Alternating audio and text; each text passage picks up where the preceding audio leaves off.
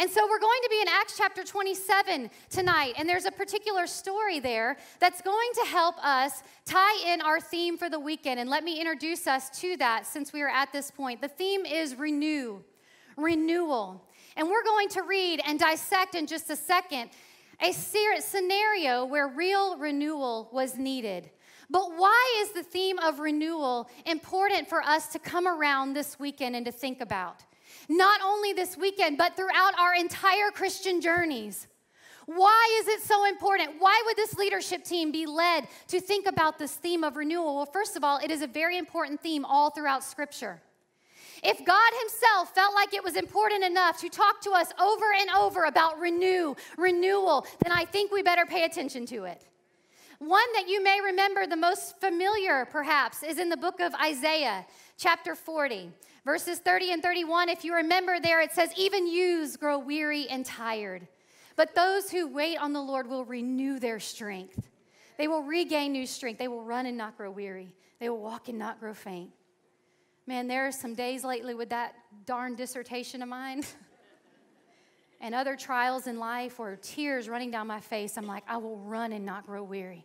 I'll walk and not grow faint, because God knows that we get tired and weary. Even young, strong people, you get tired and weary, but he gives us an outlet there. He says, if you wait on me, I'll renew your strength, girlfriend. And so that's where we pick up here in the text. So they're going to Caesar. The Lord has met with Paul, and he said, you will testify in Rome for me, as you have done in Jerusalem. And that's where we are when this scene picks up. And it says here in chapter 27, when it was decided that we would sail for Italy. Now that we passage is Luke, his companion. He's traveling with him. And so that's where we get the we. That's a little bit his autograph there and in the book of Luke. That's how we know. This is Luke writing. So when it was decided that we would sail for Italy, they proceeded to deliver Paul and some other prisoners to a centurion of the Augustan cohort named Julius. Okay, so it's Paul and some other prisoners that were there in Caesarea. And so now they are all going to be traveling together to Rome on this ship. And embarking in the Adramyttian ship, which was about to sail for the regions along the coast of Asia, we put out to sea, accompanied by Aristarchus, a Macedonian of Thessalonica. Okay, so there, it's a giant merchant ship, most likely probably carrying grain of some sort or wheat. You could carry up to 800 tons of wheat on this kind of ship.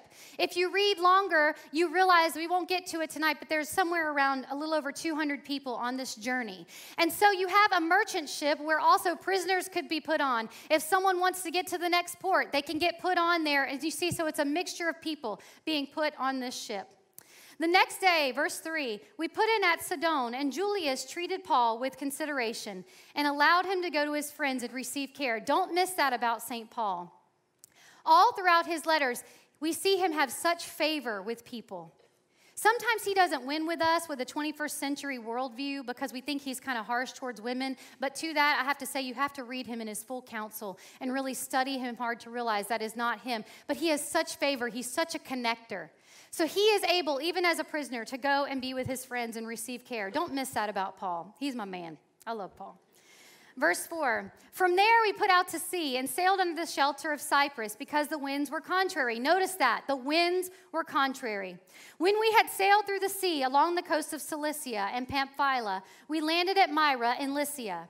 There the centurion found an Alexandrian ship sailing for Italy, and he put us aboard. So again, they're just looking for opportunity to put them on the ship and go forward. Verse 7. When we had sailed slowly for a good many days with difficulty. Pay attention to these details that begin to arise. With difficulty. Had arrived off Cnidus, since the wind did not permit us to go farther. We sailed under the shelter of Crete, off Salme. And with difficulty, there it is again, with difficulty, sailing past it, we came to a place called Fair Havens, near which was the city of Lycia. When considerable time had passed, so this is not a short voyage. The voyage was, listen, now dangerous. Since even the fast was already over, Paul began to admonish them. Now, when it says the fast there, it's this referencing a day of atonement. So probably the time between September and around October, right where we are right now in the season. These merchant ships would not sail, even because of the winter storms. They would not sail between November and mid-March. So what we're going to see here is a scenario building where as it gets difficult and as the winds begin to pick up, it's going to become a situation where there's no other merchant ships out there. So if they get into trouble, they on their own. That's what Luke is trying to build us up to know at this time. So Paul begins to admonish them, verse 10, and he says to them, "Men, I perceive that the voyage will certainly be with damage and great loss, not only of the cargo and the ship, but also of our own lives." But the centurion was more persuaded by the pilot and the captain of the ship than what was being said by Paul. Because the harbor was not suitable for wintering, the majority reached a decision to put out to sea from there if somehow they could reach Phoenix, a harbor of Crete, facing southwest and northwest, and spend the winter there. When a moderate south wind came up, supposing that they had attained their purpose, they weighed anchor and began sailing along Crete close inshore. So the first point, I want us to bring that up, where we might be tonight, why we might need renewal. We have a scenario building of one that could be of potential defeat, feeling defeated. Can you imagine? Put yourself in this own scenario as we read through this tonight. You may not have necessarily go through a physical storm, although we know very much living in this area what that is like, do we not? So you might go through a physical storm, but it may be a metaphorical storm, a different kind of storm in your life. Just tonight, I got a text right before coming up that one of my very dear friends' husbands passed away, exactly my age.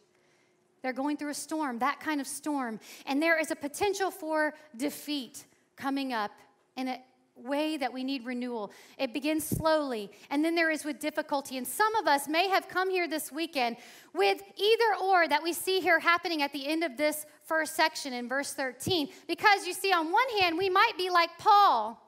And I'm not saying that he felt necessarily defeated, but we can feel defeated when we do have wisdom. I do think that Paul was actually very good at sailing. I think I see a nautical theme that runs through at least 1 Timothy with some of the wordings that he uses. After I finish my dissertation, another baby I want to do is a nautical theme that runs through 1 Timothy. He knows what he's talking about. He has wisdom. He stands up and he tells them they ought not to do this. But what happens? They listen to the majority opinion. And some of us may have come in this weekend and you do have wisdom and you have been telling people in your life, whether that's a child, your husband, your boss, you actually know what you're talking about. You're not trying to be a jerk. You're not trying to be a know-it-all, but you actually have shared wisdom even with kindness. And yet they have still chosen to listen to another voice or the voice of the world, and we can feel defeated in that way. Or perhaps you're on the other side, and you have been the one that has been given the wisdom. You have been the one that wise people were pouring into you, and you decided still to go with the majority decision and follow the way of the world, or just follow a lesser way, and that can lead, like we're going to see, to a scenario of defeat because I didn't listen to the wisdom of the one who knew, whether that is the Lord, number one, or other people just pouring into your life. We can come and just feel defeated on one or the other, because is anybody listening to me? No, you are. I just meant we might. Well, hey, I'm glad that you are. I'm glad that you are. Do you know what I mean? I meant we feel that way. Does anybody hear me? Is anybody listening? I know that you are. Okay. Now listen here. You got to love Paul. Watch what happens. When they had gone a long time without food, then Paul stood up in their midst. I love that Luke includes this in the story. Men, you ought to have followed my advice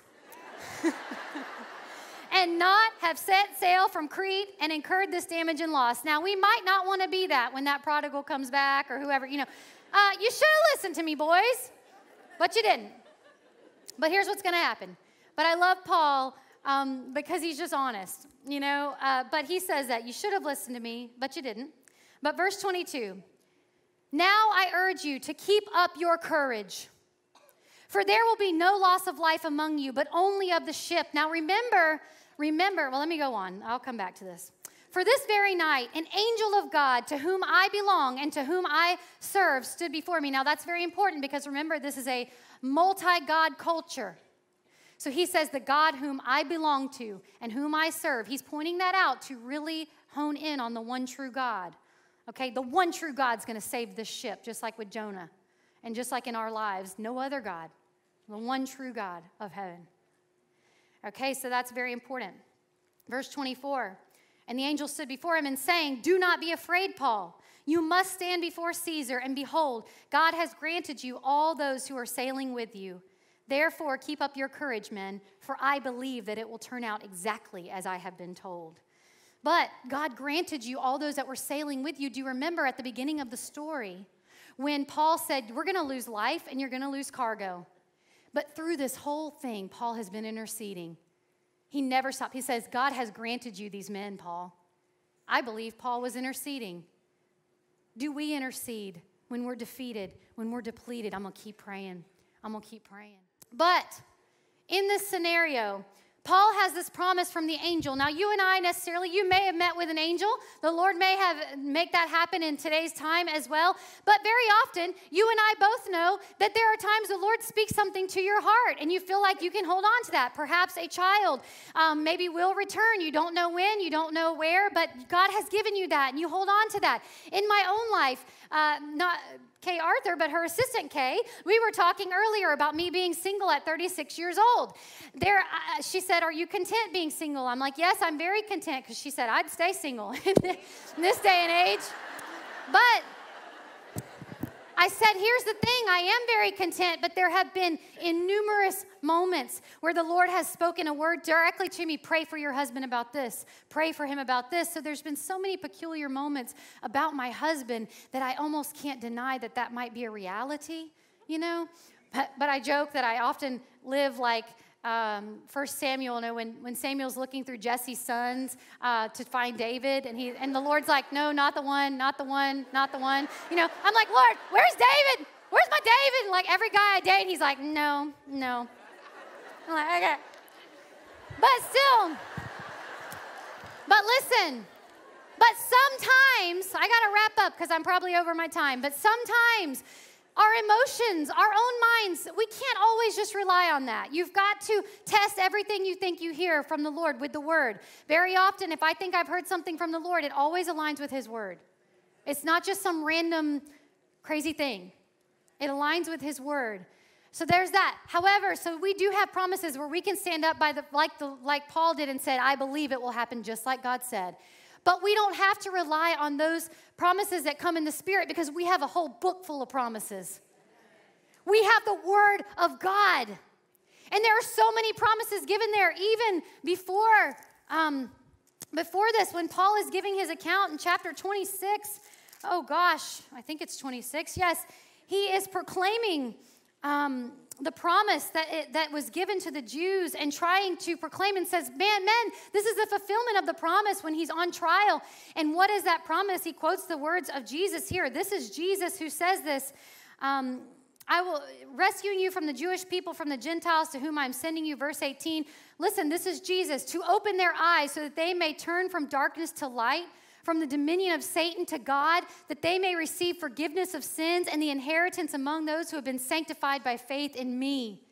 That's a promise that you will be transferred from the dominion of Satan. You'll be transferred into the darkness, from darkness to light. Colossians chapter 1. "Nothing has been made that has been made without His knowledge, or through Him. By Him all things have been made." The very fact that you exist means that you have value because you were made through Him. You were made through Him, and He gives you that promise. And He said in 1 John chapter 4:4, greater is He that is in me than he that is in the world. That's a promise. I could go on and on, but I'm probably already past my time. And so I just want to say, you need to Google and look up for yourselves all the promises given throughout Scripture. And when you feel defeated and you feel depleted, you get back on your knees and you fight for that. And the next point is determined. The final point, you become determined. Determined to hold on to those promises so that you get the renewal that Jesus promises that you will have. When I was a college volleyball player at Florida Southern, any other Florida Southern alums? Oh, go Mocs in the room. Yes, just down the road from here. I love Florida State, but I'm a Florida Southern alum. When I was there, I was a volleyball player, and I played volleyball most of my life, was an All-American volleyball athlete, loved the game very, very much. And I'll never forget this one day when we were in practice in this drill that we do as a defensive player. I was a defensive player. And so let's say that this is the baseline of the court, and my coach is up at the net 40 feet in front of me.